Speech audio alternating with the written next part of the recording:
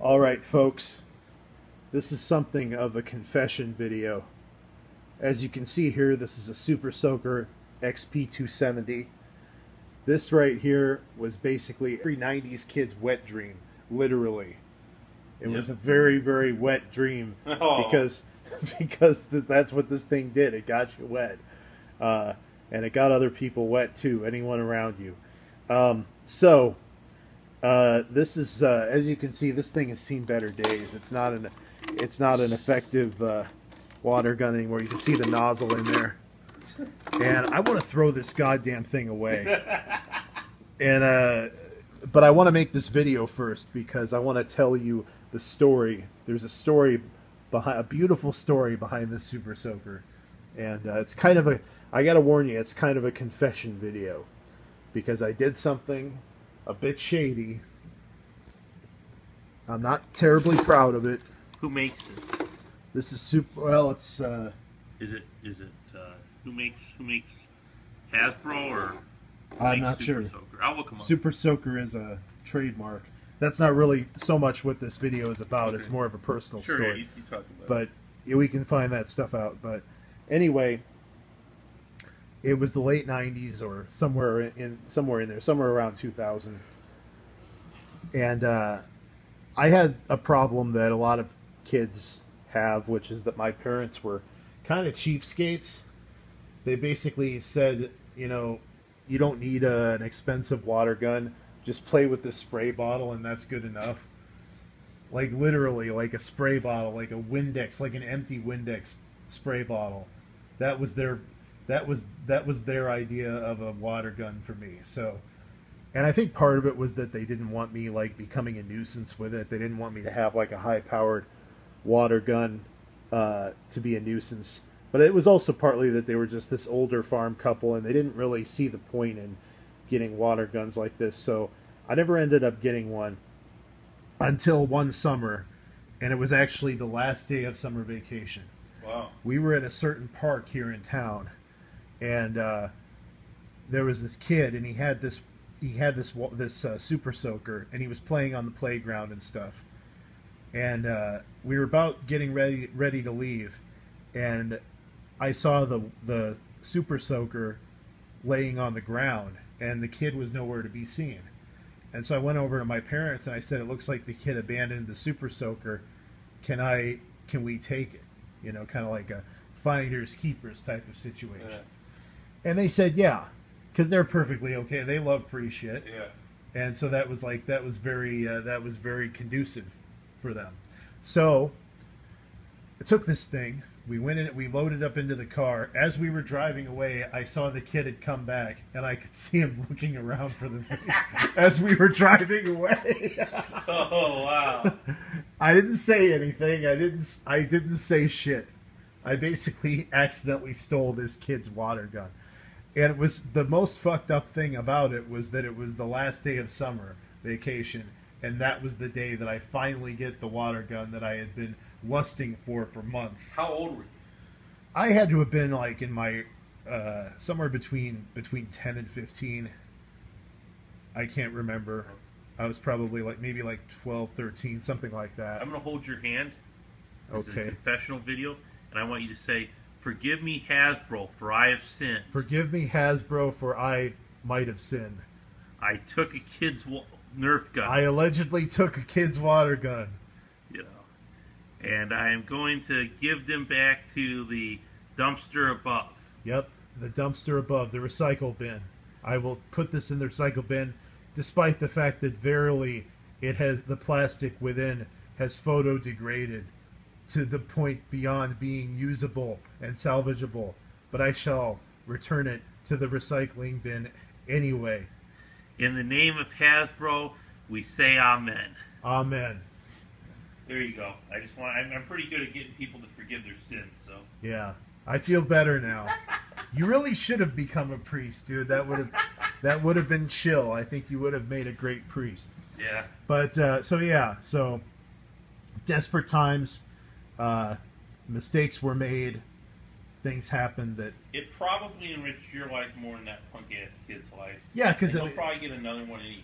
Because he was like a city kid who probably all he had to do was go to his parents and get another $20 to get an even better one, you know. Yeah. You know? Still though, like we're driving away and You're hustling a fucking super soaker. You're like, yeah, because I was like, it's in the car, it's mine now, you know.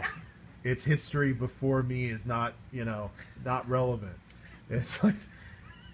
And I think my parents didn't like this kid. I think because he was kind of a not a bully, but kind of a nuisance. Like I think maybe they saw him being mean to the other kids or something, and kind of felt like punishing him or something like that. So maybe it's possible they were kind of in on it.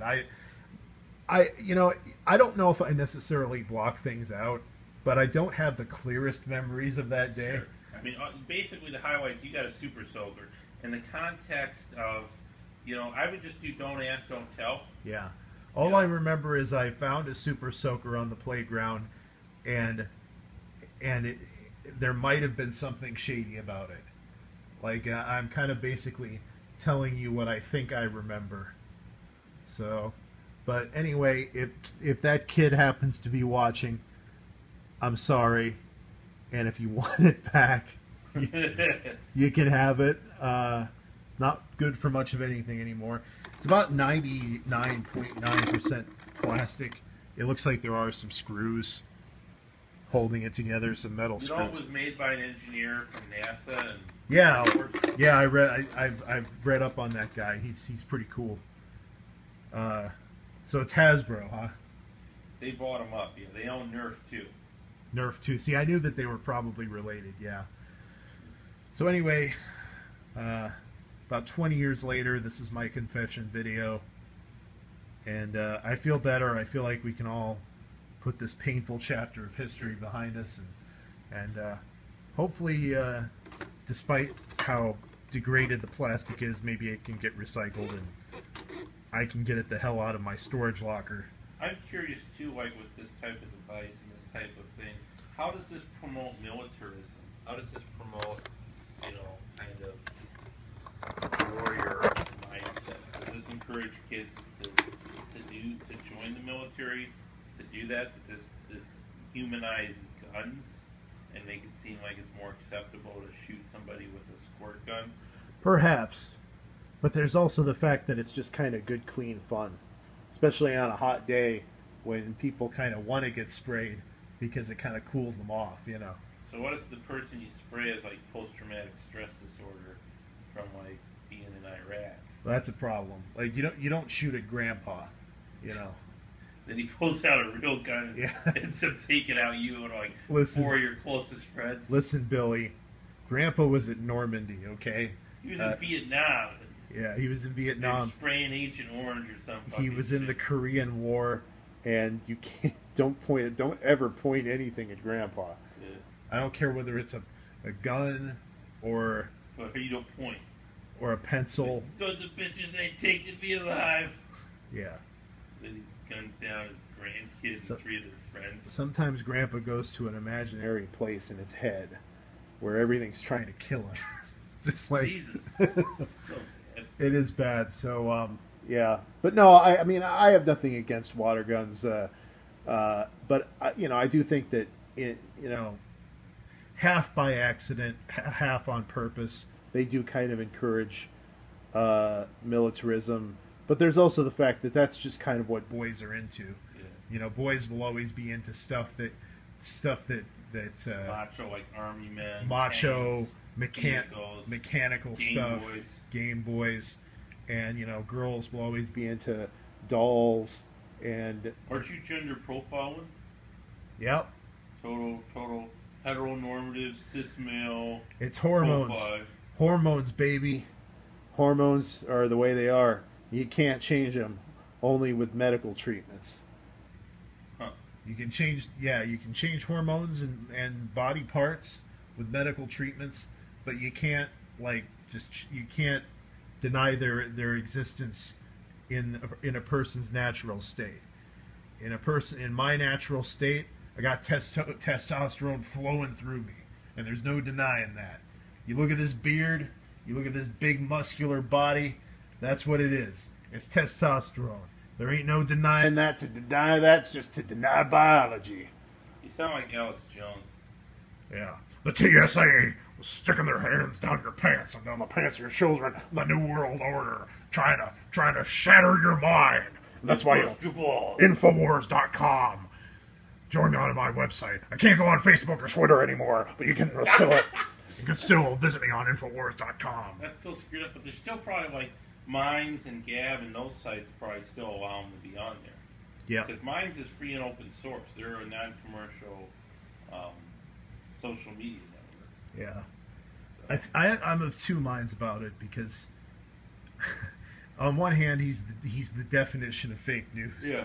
But on the other hand, he's He still should have the freedom to peddle his bullshit and to say, well, we disagree with this, or what made them think they had the right to deny him access on their platform? And it's a slippery slope once you start denying one person access to your platform to deny another person access to your platform, and then, what sort of appeal process do you have with that? You're fucked. You're out. Social media is the new public discourse, and I really feel like it should just be a utility. It should be a public utility that everybody is allowed to use. It's like when you're talking on the phone, you don't get certain words that you say bleeped out just because the telephone company doesn't like it. Just because you're using electricity to charge the batteries for a vibrator or whatever, or a sex toy of some kind, the electric company can't take some kind of moral stance against how you choose to use the electricity. But I think a lot of it is it's because it's broadcast out and people are able to project their own message. Like even YouTube said, broadcast yourself. When it gives that to the power of the people, there's people in power that don't want to hear those messages. Yeah. Or that the guy might be legitimately having his head up his ass and it's crazy bad advice.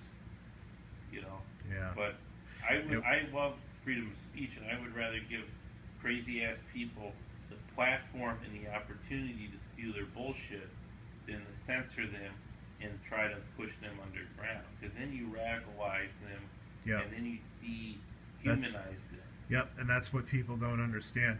And we got pretty far off topic in this video, but we it ties in the weapons, because words are weapons too.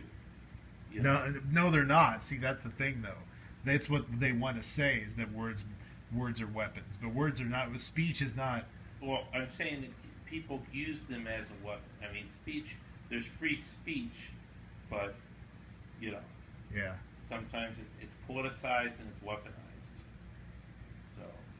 Just like this Super Soaker.